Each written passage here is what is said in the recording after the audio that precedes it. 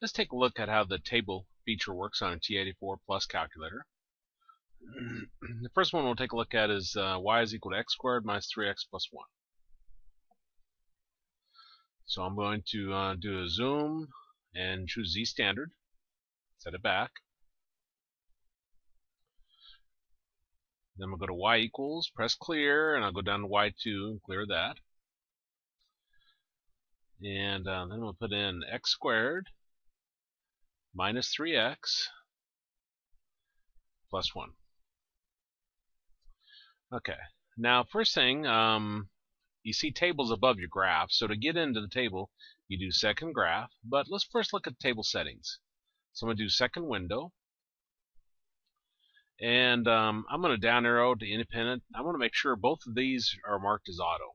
So what I did is I put my cursor on auto and I pressed enter. And that changes the highlighting to auto. Okay, so let's go to graph now. So I do second graph. And this is like one big T-chart. For example, if I put 3 in for x, 3 squared is 9, minus 3 times 3 is 9.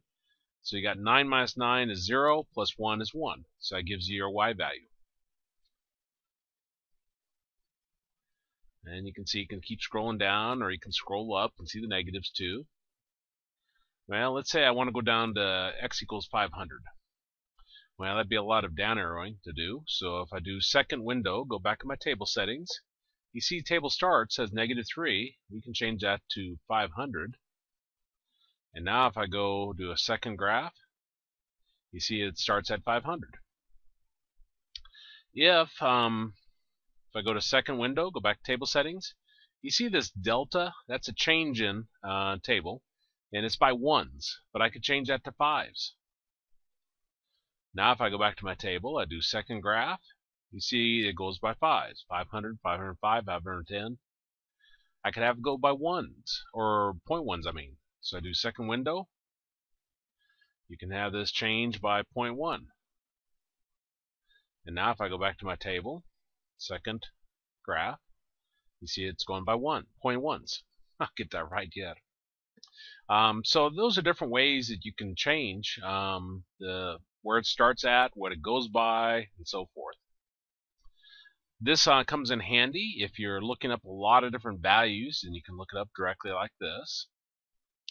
One very nice feature of the table, which we'll see a lot more later on, if you do second window, go back to your table settings, instead of independent saying auto and ask, or auto, you go down here, put your cursor on auto, right arrow over, put your flashing cursor on ask, and press enter. So independent in terms of the setup I have here is the x values. So it's going to ask us for the x values, not going to just list them. Doesn't matter what your table start is and delta table is up here, because this will automatically just ask. Now if we go to table, second graph, see there's nothing here. But I could put in 3, I could put in 6, I could put in 1/3. So 1 divided by 3. You can put whatever you want in. 2 divided by 5. So it's kind of nice. You can put in whatever you want. To clean out the old ones, if I up arrow, you can just press delete to clean out the entries, or you can simply just type in over them. So if I put 8 and then press enter, it gives me that.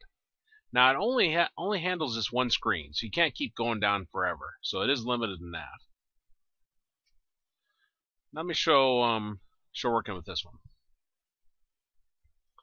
Okay, if I go to y equals, press clear, and I do 1 divided by 3, and I do my x key, x squared, plus x, minus 2.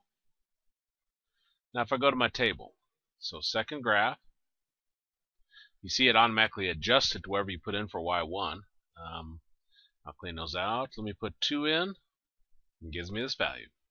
Or 3, 6, 59. You put in decimals, 56.2. Problem with it is, though, is that over here it gives you a decimal approximation, so it doesn't give you the exact value. But we'll talk more about that later. But that's some of the functionality with the table. Kind of nice if you're going on to certain classes. Algebra, maybe not so useful. I use this a lot more when I'm teaching business calculus. It allows you to do test cases a lot quicker than any other method. And exit out, you do second mode. And that's more about understanding how the table works on a TI-84 Plus.